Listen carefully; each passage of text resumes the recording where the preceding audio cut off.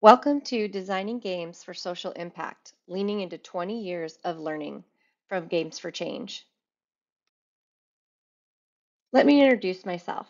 My name is Mary Elizabeth Pearson, and I am the Director of Curriculum and Professional Development at G4C Learn.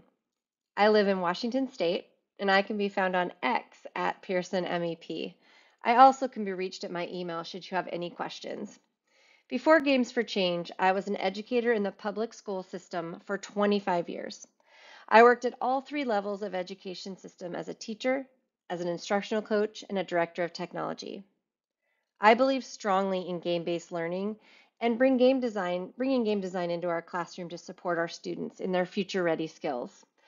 So join me as I discuss how we leveraged 20 years of learning to create our Next Gen Summit for students. In this showcase, I will introduce G4C and G4C Learn and what two programs have been developed to support students and educators in the design of social impact games. The bulk of our time today will be focused on how we leaned into 20 years of learning and community and then created this Next Gen Summit for students. So what do we do? Games for Change is the largest global nonprofit and community dedicated to using games and immersive media to help people learn, improve their communities, and make the world a better place.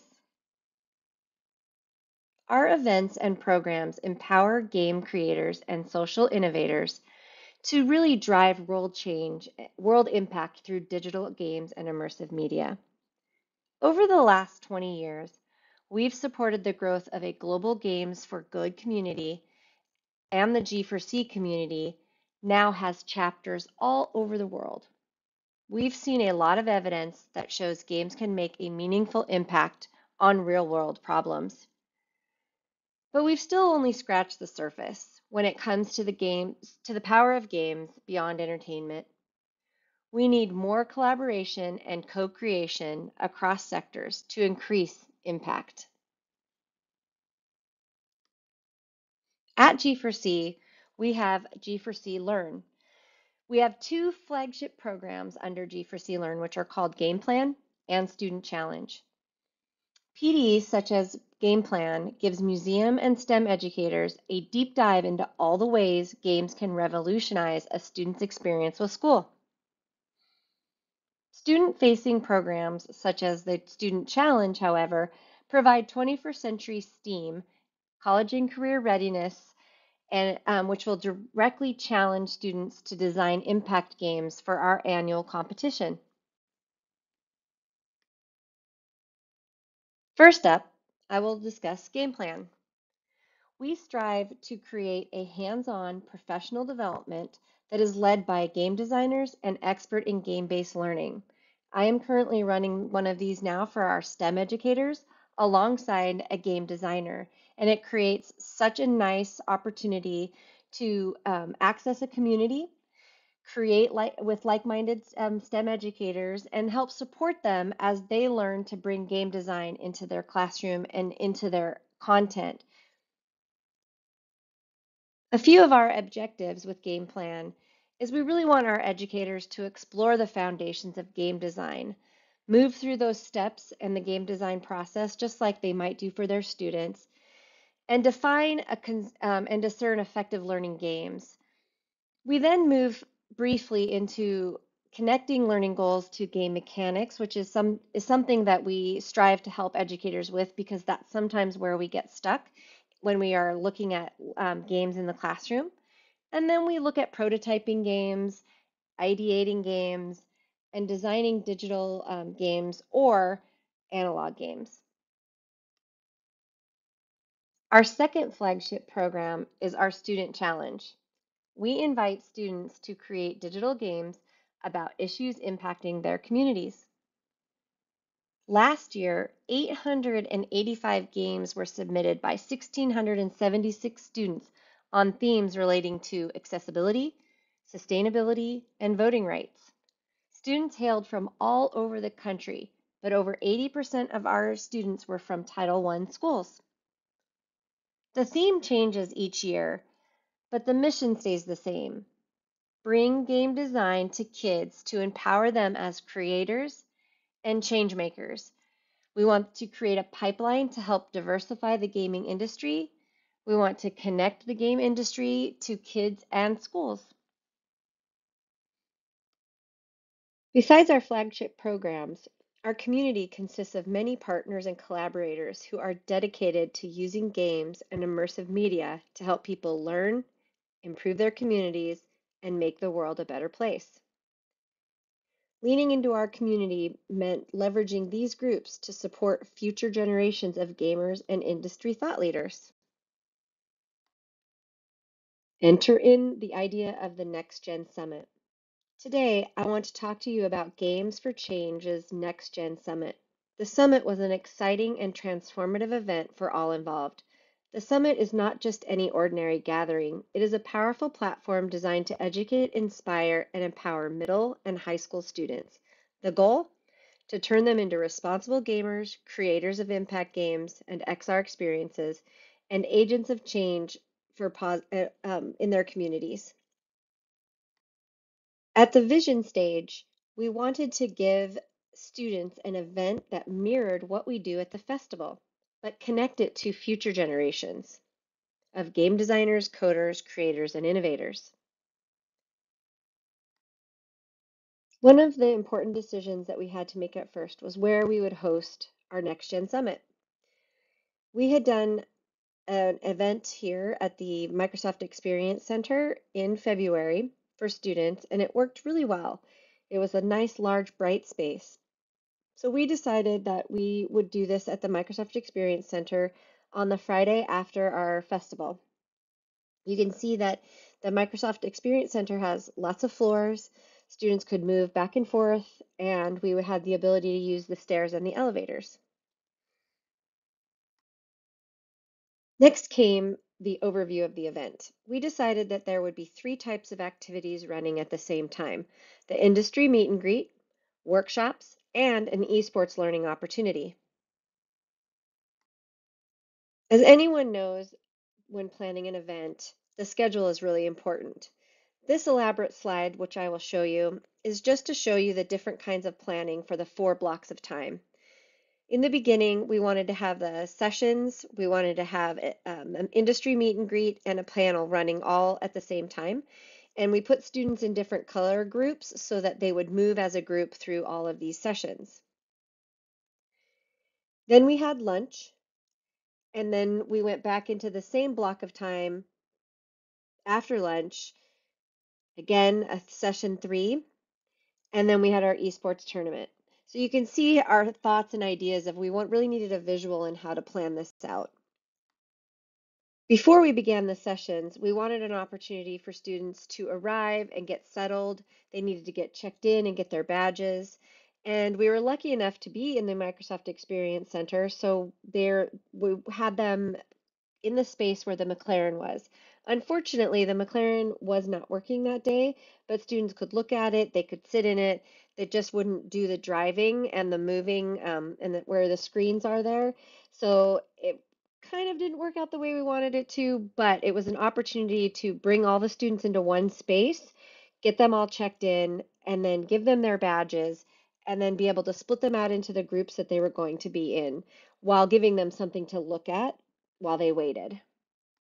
After we did that, we started block 1. Block 1 was workshops, esports, and a panel. One of the unique aspects of the summit was the ability to connect young participants with professionals working in the gaming industry. These industry experts could serve as role models, sharing their experiences and insights, and potentially opening doors to career paths in technology and social innovation for students. Students moved in groups. During the blocks of time, students moved through a panel of industry experts, esports, and then had 5 choices of workshops: game design with Minecraft, playing in the streets, real world game design in Unity, game on, storytelling in game and film, and everything in moderation, building digital communities. We really tried to give them a well-rounded, brief look at the different opportunities within inside the gaming industry. And as with any good event, you want to feed your participants. So of course we had lunch. At lunch, we fed the students pizza, and Hasbro, one of our partners, allowed us to borrow a ton of tabletop games. And so we put out these tabletop games, and all of the students played tabletop games and ate their pizza. After lunch, we continued on with blocks 2 and 3. By immersing themselves in digital design and coding workshops, the students gained valuable skills that are in high demand in today's job market. After block 3 and before our esports tournament, we had dinner. By this time, the students were more comfortable with one another, so they ate and played more games together. We wanted to make sure we included a picture of our Mediterranean meals because we did not just feed them pizza again.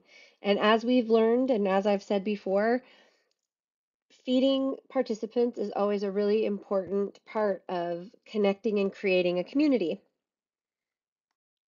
Our next block of time was our esports tournament. This was a little bit more of a casual environment, and you can see from the picture that the gaming consoles are facing each other, and the back screen was able to show all the different screens of the students playing. Because the summit placed a strong emphasis on collaboration and community building, we really wanted to continue that. So we continued that emphasis by ending our day with an esports tournament. Students qualified for the tournament during the esports workshop. We had 45 students that qualified, and students who did not qualify could leave or they could stay. We're happy to report that 75% of the students stayed to be part of the tournament. And you'll notice in these pictures, if they weren't part of the tournament, you can see in the top right picture, the students sitting down in the back, they were continuing to play board games. At this table, Battleship was a very big crowd pleaser. You can see on the left-hand side of the picture is just really what was happening. Students were milling around, they were supporting each other, students were playing against each other and very focused, but there was this community and collaboration happening. The bottom right two pictures, you'll notice that those are our winners.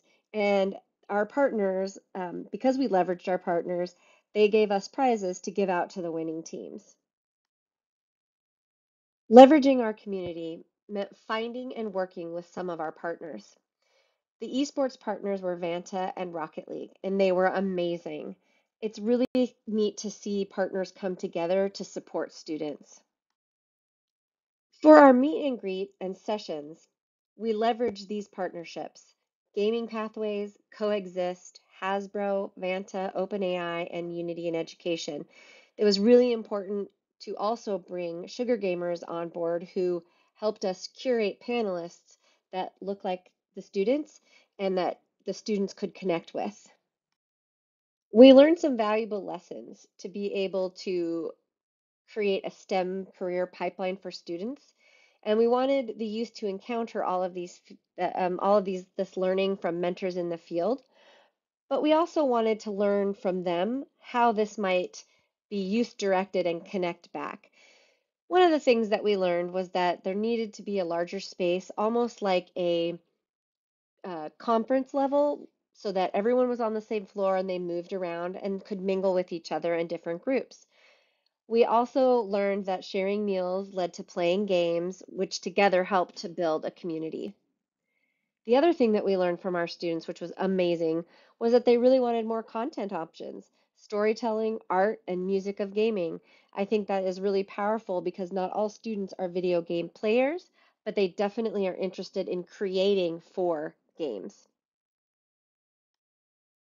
So what was our outcome? The Next Gen Summit can support the STEM career pipeline. We wanted our youth to encounter and learn from mentors in the field who look like them and who understand their experiences and challenges. Our summit was in person and youth directed, and we wanted them to connect with game industry professionals from their community.